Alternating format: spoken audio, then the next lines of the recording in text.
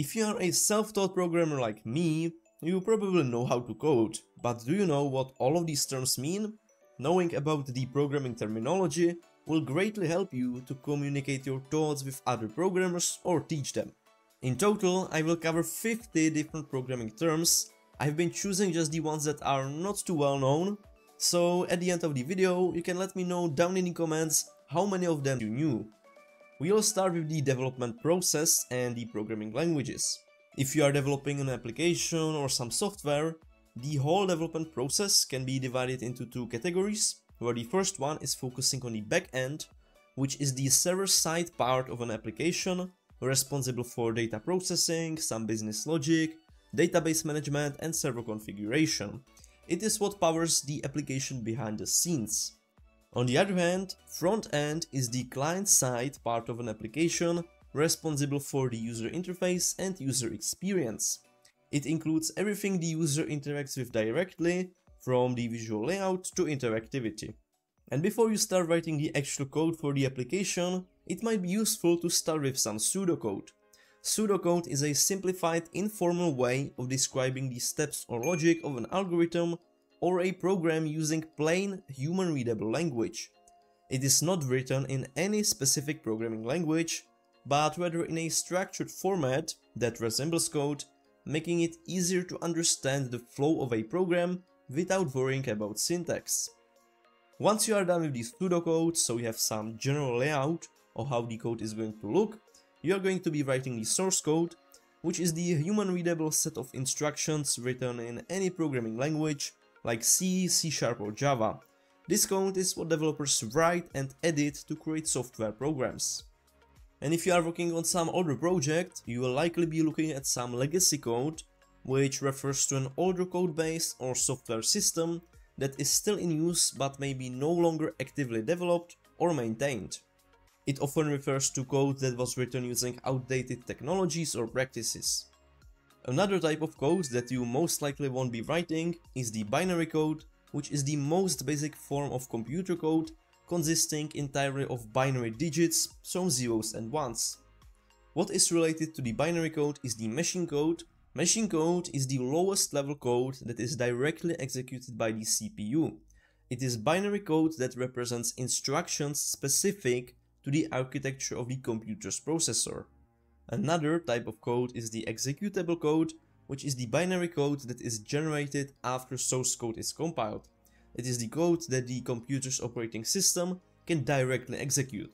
Executable code is typically in the form of a binary file like .exe. Whew, that was a lot of the different code types. Now let's get to the languages. So we have high-level languages, which are programming languages that are designed to be easy for humans to read and write. They don't require the programmer to manage system resources like memory and CPU directly. Example of a high-level language can be C#, Java or Python. On the other side, we have low-level languages, which are programming languages that provide little or no abstraction from a computer's hardware. They are close to machine code and allow programmers to control hardware directly. These languages are often specific to a particular type of processor or architecture. Example of a low-level language can be assembly language or C. The C language is often considered as a middle-level language, but we'll leave this for later. We can also divide the languages into two more categories. We have interpreted programming languages, which is a type of languages where the code is executed line by line by an interpreter rather than being pre-compiled into machine code. The interpreter reads the source code and directly executes the instructions without converting the entire program into an executable file. Interpreted languages tend to be slower at runtime because of the overhead of interpreting each line of code. An example of interpreted language is Python or JavaScript. And the second category are compiled programming languages, which is a type of languages where the source code is translated into machine code by a compiler before it is executed. Once the source code is compiled, an executable file is created, which can be run directly by the operating system. Compiled languages tend to have faster execution times compared to interpreted languages. An example of a compiled language is C or Rust. And I want to talk about two additional languages or data formats. where the first one is JSON. It's also known as JavaScript Object Notation. It is a lightweight data interchange format that is easy to read and write. It is widely used for storing data or exchanging data between servers and web clients. Then we also have SQL, which stands for Structured Query Language. That is a standardized language for interacting with relational databases. These were only the 14 terms out of 50 that I've prepared. So next, let's get to the terms related to development techniques and tools. Let's take a look at some different programming styles. So first we have the defensive programming, which is a coding practice where developers anticipate potential errors or misuse of the software and write code to handle these scenarios gracefully. It involves writing code that is robust and can handle unexpected inputs, prevent failures, and ensure that the software behaves predictably, even in cases of invalid data or user errors. This is definitely a useful programming style that I would suggest to all of you.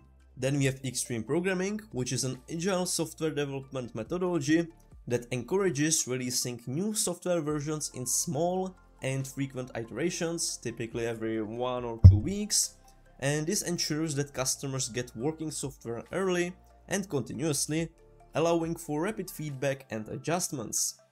We also have test-driven programming, or TDD, which is a programming technique where tests are written before the actual code. The process involves writing a test, seeing it fail, then writing the minimum amount of code necessary to pass the test, and finally refactoring the code to meet standards. Another useful programming tactic to reduce the number of the errors and increase your productivity is the pair programming, which involves 2 programmers working together at the same workstation. One programmer writes the code, while the other reviews each line of code as it is typed. Next, I will mention the 2 signs of clean code, which are really often mentioned in the book Code Complete 2. The first is encapsulation, which involves bundling data and methods together within a class and restricting access to certain parts of an object to protect its internal state. It is about hiding the data using access modifiers like public and private and providing a controlled interface to interact with the object. The other sign of clean code is abstraction, which focuses on hiding the complexity of an implementation by exposing only the necessary aspects or interfaces. It is about hiding implementation details and allowing users to interact with the system at a higher level without worrying about the underlying complexity. To achieve better abstraction, you should create classes and interfaces with appropriate names. While writing the code, there are more parts to it than just writing it. There is also refactoring, which is the process of restructuring existing code without changing its external behavior. The goal is to improve the internal structure of the code, making it cleaner, easier to understand, maintain and extend. And once you are done with the software you are developing and you are still not satisfied with the performance, you also can do some code tuning, which refers to the process of optimizing code to improve its performance, typically focusing on execution speed or memory usage. Code tuning often results in less readable and maintainable code at the cost of improving speed. It is only recommended to tune your code when you didn't reach your performance goals and performance is critical. It is important that you first profile the software to find the hotspots and only tune those. Let's now talk about some programming tools that you are likely to be using and that will really benefit you. The first are programming patterns, which I'm now learning about. They are also known as design patterns, and it is a general reusable solution to a common problem encountered in software design. Design patterns are not finished code, but templates or best practices that can be applied to solve particular types of problems in various programming situations. To speed up the development of the software, you may also find yourself using different libraries. Library is a collection of pre-written code that provides specific functionality reusable in multiple programs. You may also find yourself using frameworks. So framework is a structured environment that dictates the architecture of applications, providing a foundation with built-in features. Next, we have API, also known as Application Programming Interface, which connects computers or pieces of software to each other. An API is often made up of different parts which act as tools or services that are available to the programmer. One piece of software that you are most likely going to need if you don't want to be coding in Notepad is IDE. This is short for Integrated Development Environment. IDE is a software application that provides comprehensive tools and features to help developers write, test and debug code. Example of an IDE is Visual Studio, PyCharm or Atom. You will also likely need a compiler, which is a program that translates source code written in a high-level programming language such as C# into machine code.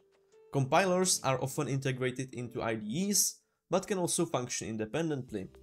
And if you are working with a team, you should definitely use some kind of source control, which is also known as version control, and it is a system that manages changes to source code over time. It allows multiple developers to collaborate on a project, track changes, and revert to previous versions of the code if needed. An example of such a system is Git. Git is a version control system popular due to its flexibility, speed, and powerful branching and merging capabilities. Let's now talk about some additional terms that I could really not fit into any other category. So if you find yourself creating one class, wanting to test the class, but you realize that in order to test the class, you need to have multiple other classes on which the class is dependent. In this case, you can create a dummy class, which is a minimal or placeholder class used for testing or development purposes. It may have no functionality or only basic methods, and its primary purpose is to satisfy the structure of the code during testing or as a placeholder until the actual implementation is completed. Another thing you may be doing without even knowing it is hardcoding a value, which refers to the practice of embedding fixed values directly into the source code rather than using variables, constants or configuration files to store these values. What this really is that when you write, let's say 7 somewhere into your code or use some other magic numbers, this is generally really not a good practice. You may notice that some frameworks or libraries often include a Bootstrapper, which is a small program or script that is responsible for initializing and setting up the necessary environment to launch a larger application or system. It ensures that all dependencies and prerequisites are met before the main application starts. Another useful term is a hash, which is a fixed size numeric or alphanumeric value that represents a larger piece of data. It is the result of applying a hash function to some input data, like a string, file or some other data structure. Hashes are often used to quickly compare large amounts of data or to store and retrieve data efficiently. Hashing is the process of transforming an input into a hash value, typically using a hash function. The hash value is unique for each unique input, and the same input will always produce the same hash value, but a small change in input will result in a drastically different hash. Another term that is often thrown around is Hashmap, which is a data structure that stores key value pairs and uses a hash function to compute an index into an array from which the correct value can be found. The key is hashed to produce a unique index, allowing for efficient data retrieval, insertion and deletion operations. What companies do but developers often don't do are unit tests, which is a type of software testing where individual components or functions of a program, called units, are tested in isolation from the rest of the application. The goal is to verify that each unit on its own works as expected. Unit tests are often automated to check code functionality continuously. Assertion is a statement used to verify that a certain condition is met during code execution. If the assertion fails, so the condition is false, it raises an error or exception, often stopping program execution. Exception is an event that occurs during the execution of a program that disrupts the normal flow of the code. Exceptions are typically raised when an error occurs, so it can be dividing by 0 or accessing a non-existent file. So then the program can either handle the exception, so recover and continue, or terminate. And for the last 11 terms left, I have just some simple basic terms that can be misused. First we have the field, which is a variable declared directly within a class or struct. Second is a property, which can provide get and set methods that wrap some logic around the field manipulation. For example, when you get the property, you retrieve a value of some variable, but when you want to set it, you do additional null check and execute more logic based on that. Attribute stores the data or state of an object, and they are defined by variables within a class. These are also known as fields, properties, or instance variables. Expression is a combination of variables, operations, and values that are evaluated at runtime to produce another value. Function is a standalone block of code that takes inputs, processes them, and returns a value. Method is a function that is associated with an object or a class. It operates on data contained within the object. Procedure is a block of code similar to a function, but traditionally does not return a value. It is used in some languages like Pascal, but in modern usage the term is less common. Routine is a general term for any callable block of code, including functions, methods, and procedures. Member is any data or behavior defined in a class, struct, or interface. Members include fields, properties, methods, events, and more. Parameter is a variable in the declaration of a function, and argument is the actual value passed to the function when it is called. And this is all for the 50 terms. So let me know down in the comments how many of these you knew. Before recording this video, I knew about most of them, but it really took me some time to put the correct definition, and there are some certain nuances that are a bit different for each of the terms. So I hope that now it is clear to you what each of these terms mean. If not, you can watch the video again and go through the different descriptions. This video was a bit different, so again let me know down in the comments if you would want to see more videos like this one. I hope that it was useful. If you have any questions or suggestions, leave them down in the comments, and I will see you in next videos. Bye!